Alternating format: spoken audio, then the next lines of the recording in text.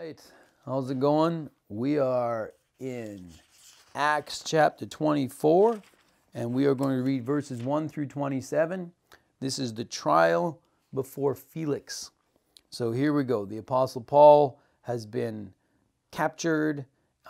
Big thing in Jerusalem happened. Now he's been sent to the governor over in Caesarea, and so he's there, and now he's going to be tried before Governor Felix, and nobody's really quite sure what he's done wrong, but everybody wants to kill him. So the Romans are trying to figure out what's happening and protect him as a Roman citizen. So here we go.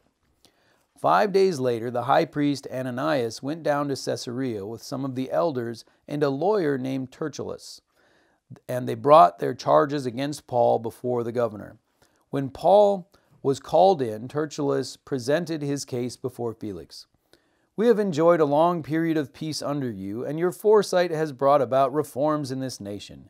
Everywhere and in every way, most excellent Felix, we acknowledge with profound gratitude. But in order not to weary you any further, I would request that you be kind enough to hear us briefly. We have found this man to be a troublemaker, stirring up riots among the Jews all over the world. He is a ringleader of the Nazarene sect and even tried to desecrate the temple, so we seized him. By examining him yourself, you will be able to learn the truth about all these charges we are bringing against him." The Jews joined in the accusation, asserting that these things were true.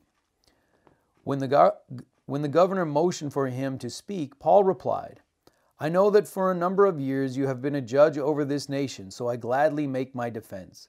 You can easily verify that no more than 12 days ago I went up to Jerusalem to worship. My accusers did not find me arguing with anyone at the temple or stirring up a crowd in the synagogue or anywhere else in the city, and they cannot prove to you the charges that they are now making against me. However, I admit that I worship the God of our fathers as a follower of the way, which they call a sect. I believe everything that agrees with the law and that is written in the prophets, and I have the same hope in God as these men, that there will be a resurrection of both the righteous and the wicked. So I strive always to keep my conscience clear before God and man. After an absence of several years, I came to Jerusalem to bring my people gifts for the poor and to present offerings. I was ceremonially clean when they found me in the temple courts doing this. There was no crowd with me, nor was I involved in any disturbance. But there are some Jews from the province of Asia who ought to be here before you and bring charges if they have anything against me. Or these who are here should state what crime they found in me when I stood before the Sanhedrin, unless it was this one thing I shouted as I stood in their presence. It is concerning the resurrection of the dead that I am on trial before you today." Then Felix, who was well acquainted with the way, adjourned the proceedings. "When Lysias, the commander, comes," he said, "I will decide your case." He ordered the centurion to keep Paul under guard, but to give him some freedom and permit his friends to take care of his needs. Several days later, Felix came with his wife Drusilla, who was a Jewess. He sent for Paul and listened to him as he spoke about faith in Christ Jesus. As Paul discoursed on righteousness, self-control, and the judgment to come, Felix was afraid and said, "That's enough for now, you may leave. When I find it convenient, I will send for you." At the same time, he was hoping that Paul would offer him a bribe, so he sent for him frequently and talked with him. When 2 years had passed, Felix was succeeded by Porcius Festus, but because Felix wanted to grant a favor to the Jews, he left Paul in prison. So Paul is making his defense before Felix. His accusers are there, and this kind of keeps going. Paul is here for 2 years, occasionally talking with Felix, but he's imprisoned, not a terrible prison from what I understand. He's under guard, so maybe it's more like a house arrest kind of a thing. Friends can take care of his needs, that sort of a thing. But this is just a fun chapter 24. I love how they're so very kind to the Roman governor. You know that the Jewish people hate the Romans. And yet, the Jewish accusers here, we have enjoyed a long period of peace under you, and your foresight has brought about reforms in this nation, from verse 2. So they're all, being very kind and gracious and flattering of Governor Felix. And, even Paul is, I know that for a number of years you have been a judge over this nation, so I gladly make my defense. They're very gracious to others, and especially those people in authority. And it's kind of interesting to see the cultural piece there. And of course, the power of the individual. Felix, the governor, can just say, just go kill everybody. And then they would kill everybody, So they have reasons to be this gracious and to speak this kindly and flatteringly. And it's amazing to me too. I suppose it's predictable and obvious, but still, Paul is not at all shy about sharing the gospel with Governor Felix. They have these conversations on a regular basis. Felix is looking for a bribe, but his wife is Jewish, so he understands about the way. It said in verse 22, Felix, who was well acquainted with the way, which means that Felix knew about Christianity, the teachings of Christianity, that sort of a thing.